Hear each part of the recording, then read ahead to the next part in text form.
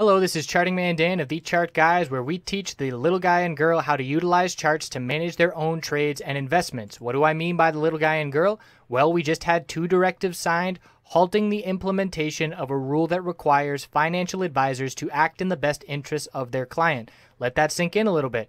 The big wigs on Wall Street can play with your retirement and hard-earned money without your best interests at heart.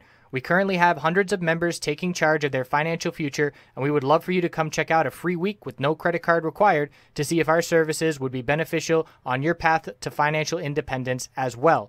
What we offer, we have a separate course of over 5 hours in length on when to enter and exit positions.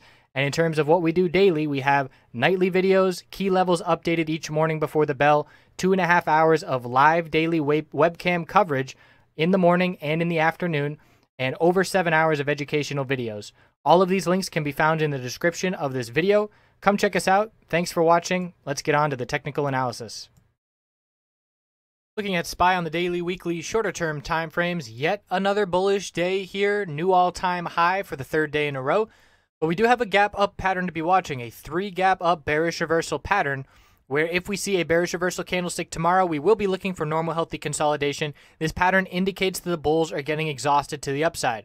So even if we do hit a new all-time high tomorrow, by the end of the day, if we see some profit taking in an upper wick, potentially a doji or another bearish reversal candlestick, we will be keeping an eye out for that normal healthy consolidation.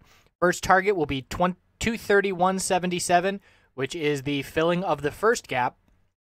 And then we'll be looking at the middle Bollinger Band, which is continuing to ascend and act as support. The weekly time frame off to a great start. Higher highs still in play. And there's no indication that the bulls are slowing down at this point. So other than that gap up pattern, 3 gap ups indicating overbought conditions in the sense that the bulls are exhausting themselves to the upside, that's the only thing that would have me looking for some consolidation at this point. And if we look at the shorter term time frames on the 5-minute time frame, the bulls were out in force this morning. An initial 15-minute move, we consolidated, formed a higher low compared to the low of the day. Higher high, higher low, higher highs. We never broke this pattern. So we had a key support level for me throughout the day. Once I saw this level of 232.30, 232.33, and then 232.38. So I knew the 232.30s were key support levels to be watching, and as long as those levels were maintained as support, the bulls were going to be strong and in control.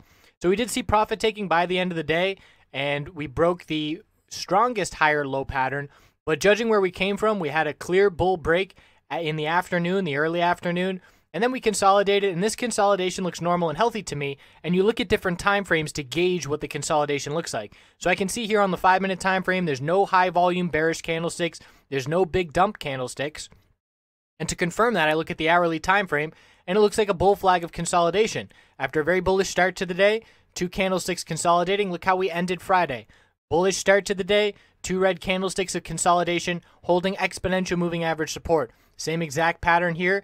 Definitely a little bit more volume to be aware of, but the bulls are in full control. The RSI on the hourly getting very overbought, up at 88.89, and now consolidating back down, still in the upper 70s, but the bulls are in full control. So that has been the story for 3 days. Everybody is looking in the opposite direction, and I would not be looking in the opposite direction. I'd be ready to be playing in the opposite direction, but until we see the signals, and at a bare minimum, you got to lose the hourly exponential moving average supports in order to see any kind of pullback, and we've been holding them for days, so there has been no indication to go bearish. Doesn't mean it's not going to happen. It could happen tomorrow. We are looking for a bearish reversal candlestick to form on the daily tomorrow, and then we'll be looking for that normal healthy pullback and consolidation. So we will check back in tomorrow after the close, and we'll see if we get that bearish reversal candlestick. Again, we could hit a new all-time high tomorrow. That doesn't mean we're not going to see a bearish reversal candlestick.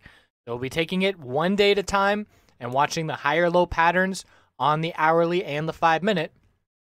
We'll check back in tomorrow. I'll see you then.